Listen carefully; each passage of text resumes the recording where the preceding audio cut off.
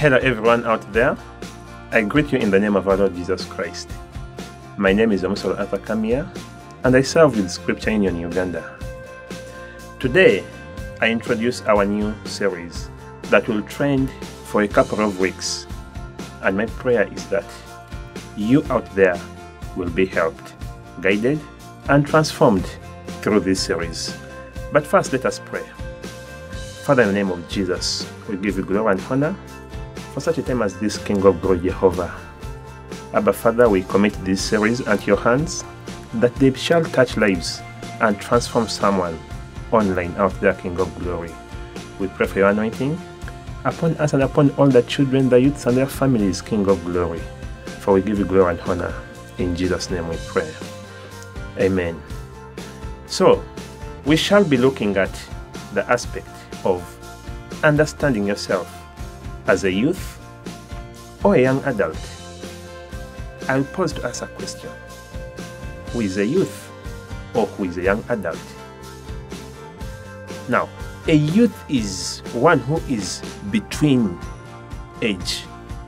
In other words, one who is between childhood and adulthood. Being a youth is a transition between two worlds, the world of children and the world of adults. James Dobson, an American psychologist, once described this period as a period of turbulent voyage, where you leave the safe harbor of childhood, where you were under the care of your parents, that comfort, that love, enjoying that food, and many other things, to enter into the open sea of adulthood, where you are by your own self. You take personal decisions, you own your mistakes, and you get exposed to more dangerous and influential lifestyles. Youthhood is always between the age of 12 to 22 years approximately. There are quite different stages of youthhood, and these include 11 to 14 years old. At this stage, one is just leaving the lake shore for the voyage into the shallow waters. Then there is the stage of 15 to 18 years old, and at this stage, the youth is now in deep water and experiencing quite a lot of changes in their life.